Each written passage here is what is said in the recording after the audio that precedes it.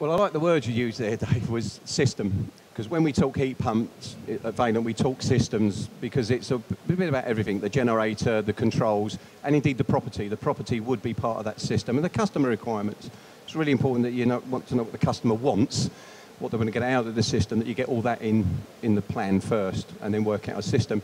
And this system really is to work on the glycol side of the system that can create issues when you're putting a brand new system in that hasn't got what we call a hex unit, which is effectively a cut to the system.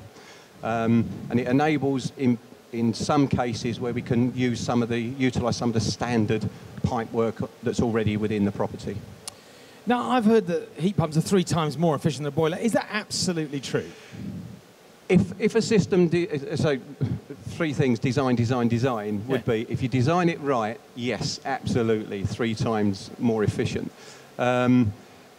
The problems come in with the heat losses within the property. If it's a conservation area, for example, you just can't get the level of insulation in, things like that will drop off. But certainly, in most cases, I would say it'd be twice as efficient as a gas boiler. You mentioned insulation there. How much insulation is required? I mean, I know it's a bit of a how long's a piece of string question, but I mean, you're really looking to 300 mil in an attic, for example. I basically say the rule of thumb is if you've got something in there that's up to the rafters, try and double it.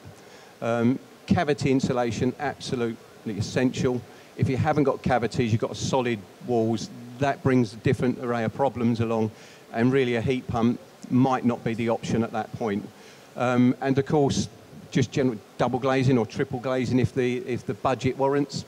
All of that will reduce the size of the heat pump required, which would effectively bring the price, the capital cost down. You said it could be 2 to 3 times more efficient, so why isn't everyone fitting them? A few of the reasons I've already mentioned. One is the size of the unit. Yeah. I mean, I would, It's quite a big unit, to be fair. Not trying to be derogatory, but most ladies, women will look at this and say, I don't want that in my garden, sort of thing. But it's a generator. It's got a fan coil in it to pull air through the system, through the heat exchanger. It's also got a compressor in there. They emit noise. If you're in the middle of the country, that's going to be more noticeable. And if you've got neighbours nearby, they need to be taken into consideration. So really common sense. We do some tools within our company, our MIS 020 tool. You can take a few measurements, put it into the tool, and it would tell you whether you can fit this under permitted development or whether you need to go to full planning. But I would always advise you to let the planning office know that you intend fitting one, because they all interpret the rules a little bit differently. Yeah. But there are no restrictions as such on siting external unit or not? Not really. Obviously outside. I've heard everything that people want to do in a conservatory, for example. Really? That would be interesting. But I heard cases around them, but when you bring the temperature down within the case, that affects the efficiency. But you need the room for it, obviously. Yeah. There are minimum distances from walls. Now, I've heard everything over these few days. I've heard someone say 3 metres. 120 mil is the minimum gap for our system. But there are service issues if you're close to another wall, so you need to be getting the front off to give it an annual service. Now, a lot of people are going to have existing heating systems in place. Is this compatible with that? Absolutely. In terms of your installer, any installers that are maybe thinking, oh, should I get into this or not? You've got 99% of the skills already, because the way we're going to put this system in doesn't differ a lot from most systems. Where it will differ from what we currently know and have been taught all our lives is we're working with much lower temperatures. So therefore we have to be more observant on the pipe work that we put in. In some cases it'll be larger, in others we'll be putting larger rads in, or even going the whole hog, take all the rads out and put underfloor heating everywhere throughout the house. Because the lower the temperature, the better the system. But there are plumbing similarities anyway. Absolutely. You shouldn't be frightened of anything that you need to do with a heat pump. Okay, so tell us, you've got a box of tricks here.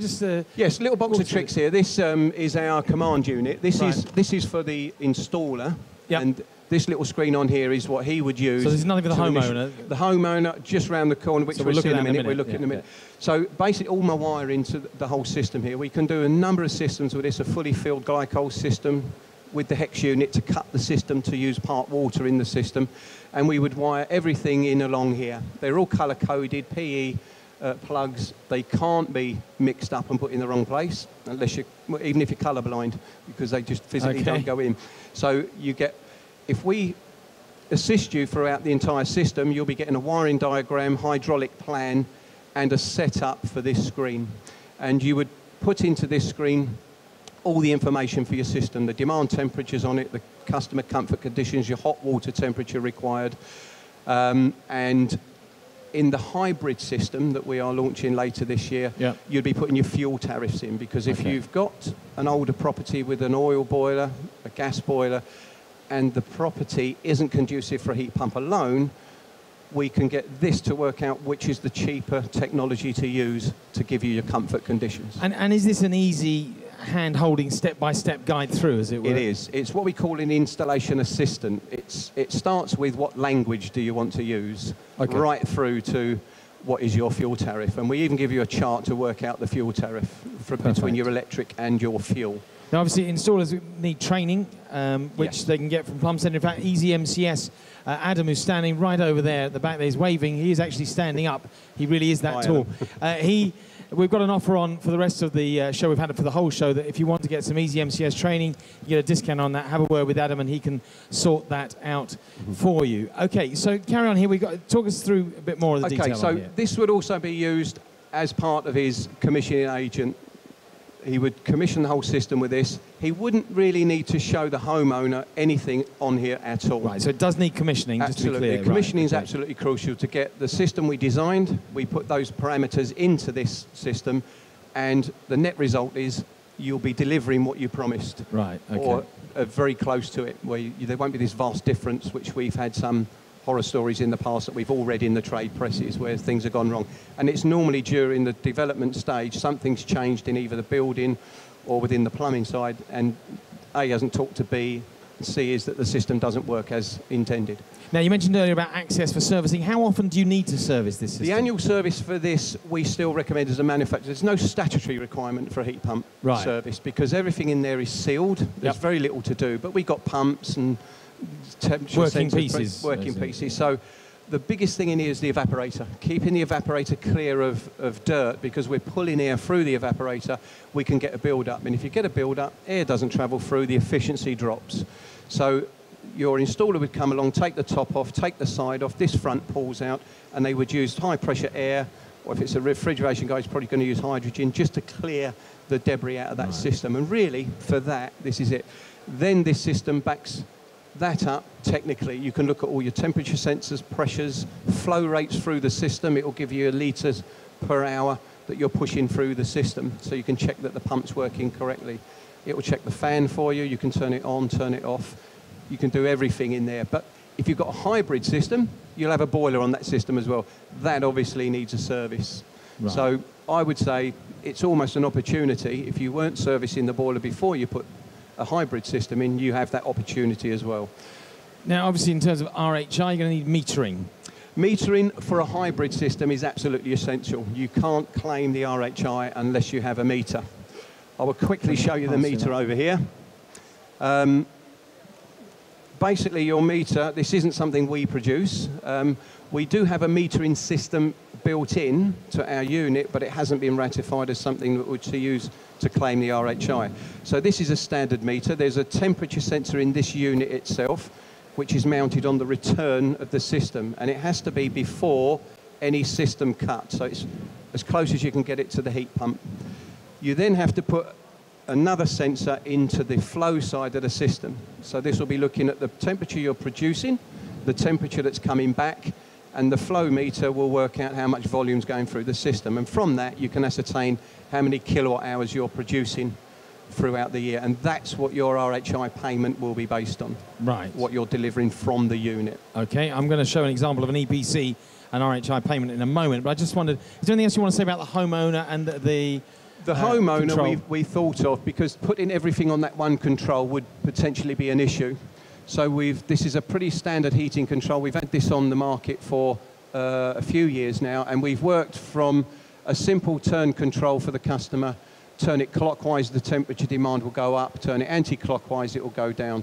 I do apologise for this not working, because we can't do an RF version with this at the moment. It has to be hardwired in.